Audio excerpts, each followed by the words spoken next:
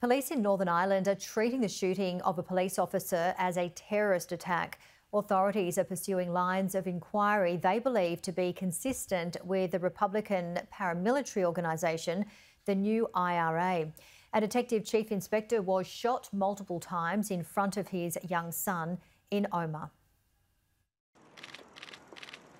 Politics and policing united. It's a rare sight in a dark time. Northern Ireland's 5 main parties together to support the Chief Constable and his wounded colleague, John Caldwell. John remains in hospital where he is critically ill and heavily sedated. Last night I had the chance to speak to John's wife and his son.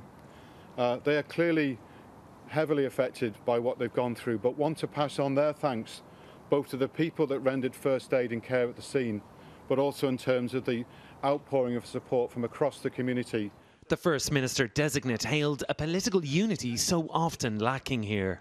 It is so important in moments like this that we stand united, and we do stand here united as one voice in our condemnation against this horrific attack on a police officer. There was a passionate denunciation of violence from one leading unionist. It was an attack on our society. It's an attack on our children. It's an attack on our peace, our hard-won peace, and it's an attack on the Belfast Good Friday Agreement. But it will not work. The Chief Constable admits that this shooting has sent shockwaves through the police service of Northern Ireland. But after visiting his officers in Omagh last night, he said we are a tough and resilient bunch. They'll need to be. Confirmation today that this is a terrorist-related investigation with the new IRA the prime suspects. Forensic teams in Omagh continue to examine the sports complex where their colleague was shot multiple times after a football training session. Shot in front of his young son and many other children. Something barely comprehensible here. It's pointless, senseless. To do that in front of children, it's unforgivable.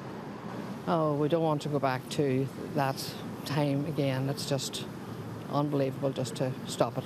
Everybody I've been talking to completely disgusted, and there's no room for that anymore.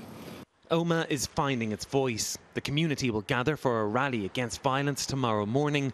Their message to the men of violence, the men of yesterday, is clear.